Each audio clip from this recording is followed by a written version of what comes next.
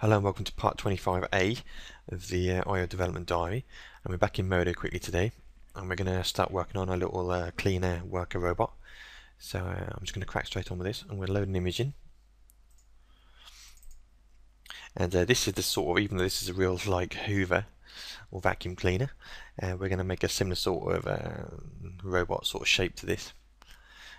So what I'm going to do, we're working in a mesh layer. I'm going to go over to the top. I'm just going to turn some grid snapping on for now, and set to make the poly.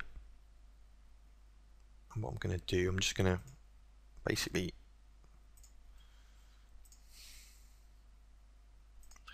I'm not worrying too much about the shape,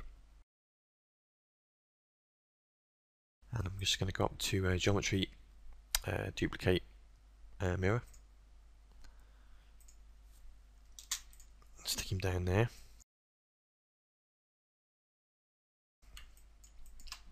So I'm going to hit the B key to bevel,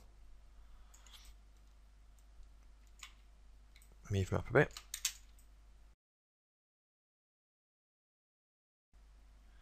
I'm going to slice, I'm going to select this poly,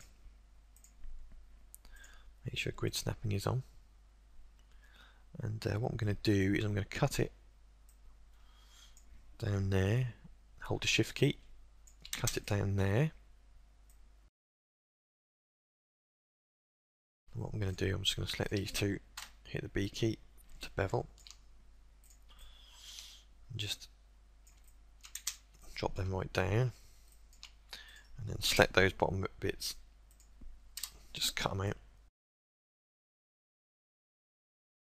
bevel that,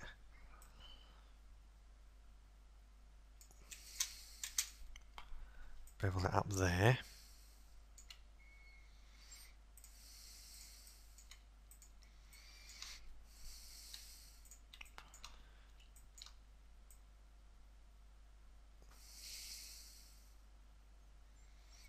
Just going to bend that over there.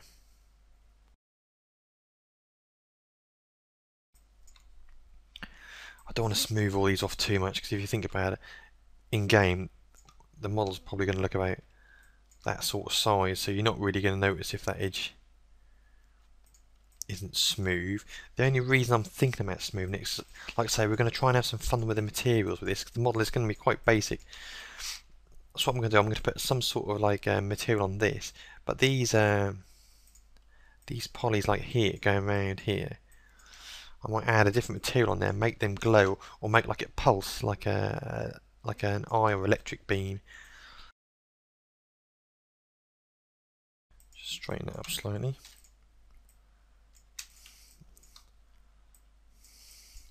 So I'm going to make that.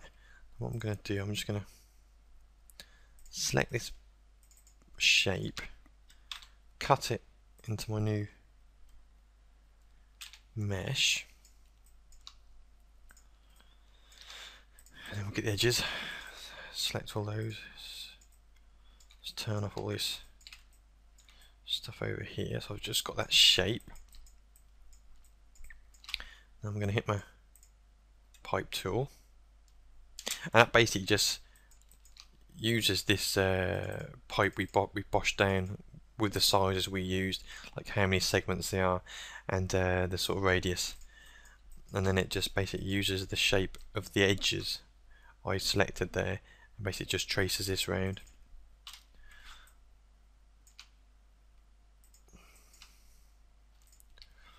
So let's put me a little pipe on.